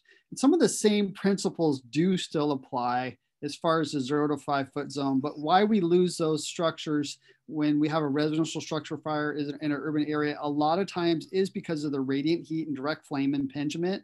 So it is a little bit harder to create that space, but that is a good question. But the same principles apply with ember casting and everything else. Having Class A non-combustible siding is obviously going to help with direct flame impingement, making sure you have gutter guards, make sure you don't have pine needles and leaves up on your roof. And we always start on the roof and we work down to the foundation. So making sure we have a non-combustible roof, making sure that our vents are good, like we've talked about, the 1/8 inch mesh. And I put some links to the Fire Safe Marin site that has great information on where to get some of those vents. So those are some of the things that you can do in the urban interface to help you if your neighbor's house is on fire. Well, and I just like to reinforce, and there are no guarantees. I think given our experience of what we've gone through here in Sonoma County in the last 3 years, we know that. But we also know that we can be our own best defense, but there are going to be some scenarios where you do all the right things and you still may lose your home.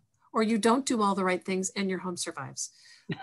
But that doesn't mean that we still shouldn't all be doing everything we can to be as prepared as we can. And just to reinforce Chief Foreman's comment, to make sure it's accessible and safe for our firefighters.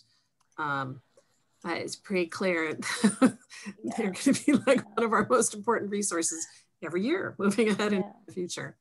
I wanted to share, we shared a lot of information with you, and I know it's like impossible to take notes on this. And this has been recorded by Daily X, and we'll give like a PDF version of all our slides and share that with Daily X, who can share it with all the folks who RSVP'd for the workshop. So you've got that as a resource moving ahead.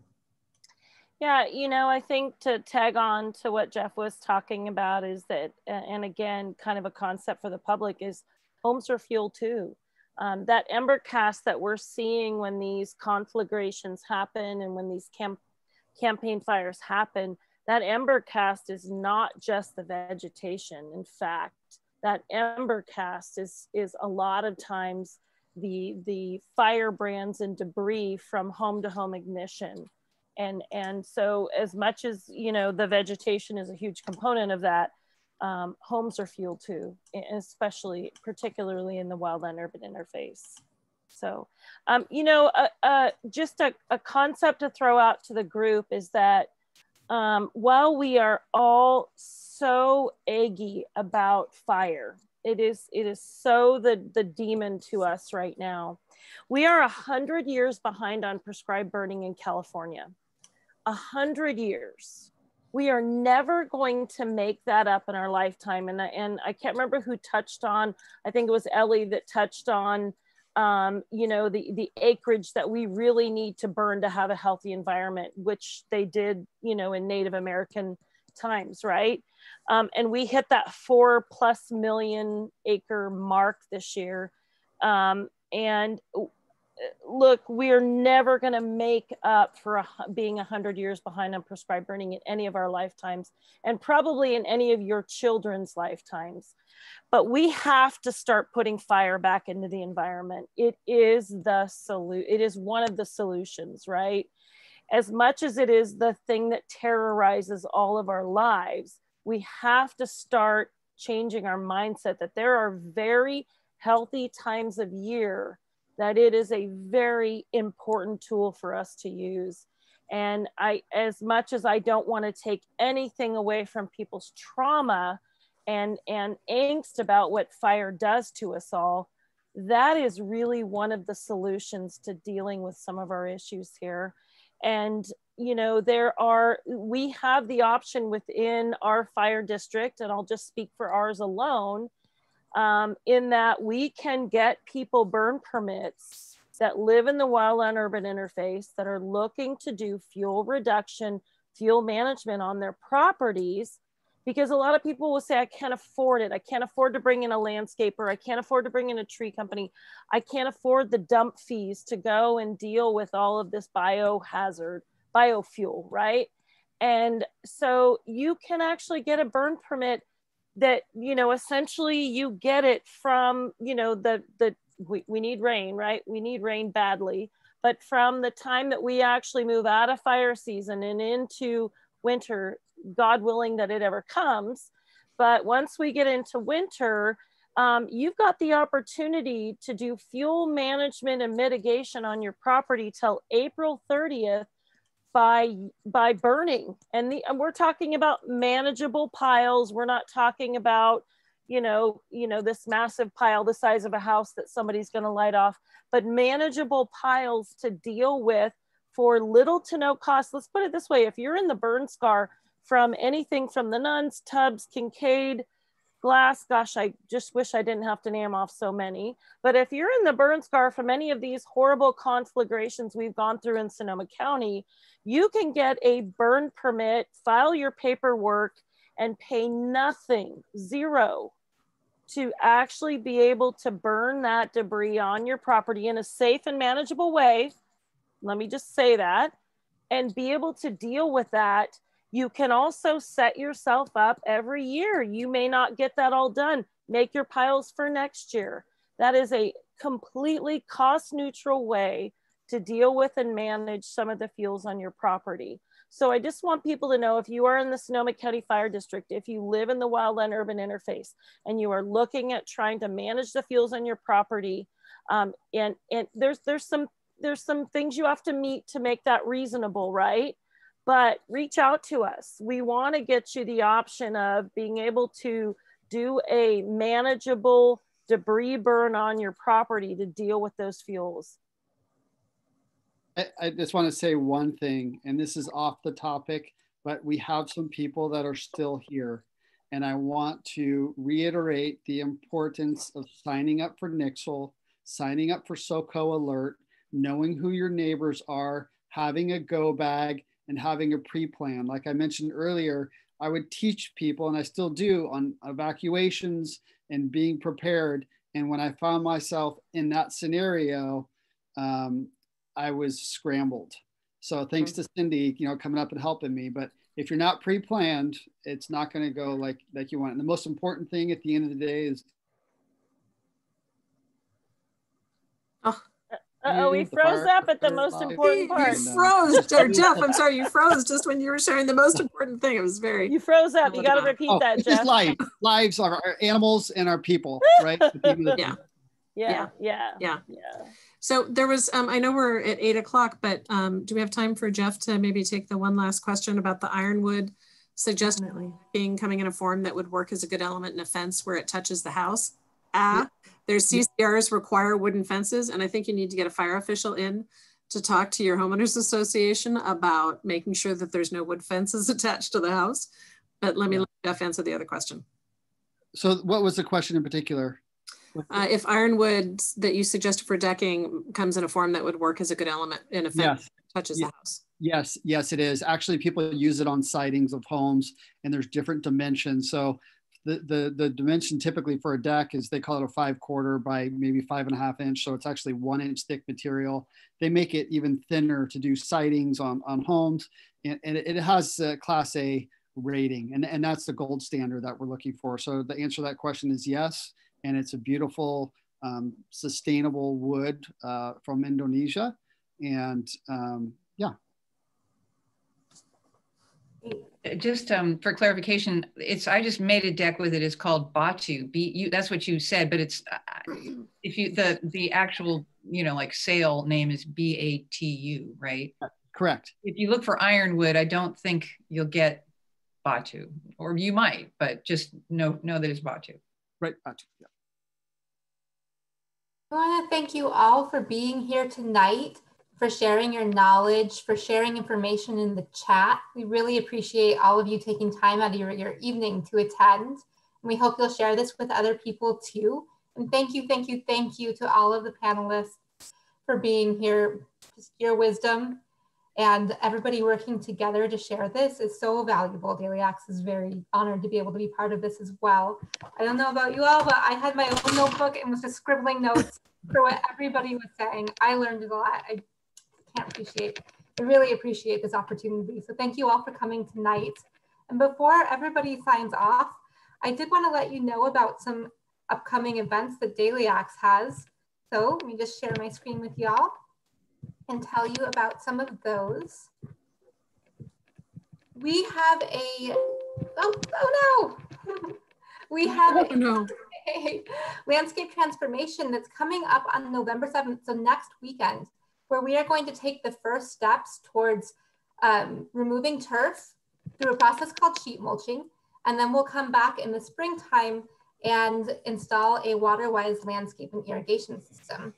And then the following Saturday, we are going to be revitalizing one of our landscapes in Petaluma at the City Hall by doing more sheet mulching.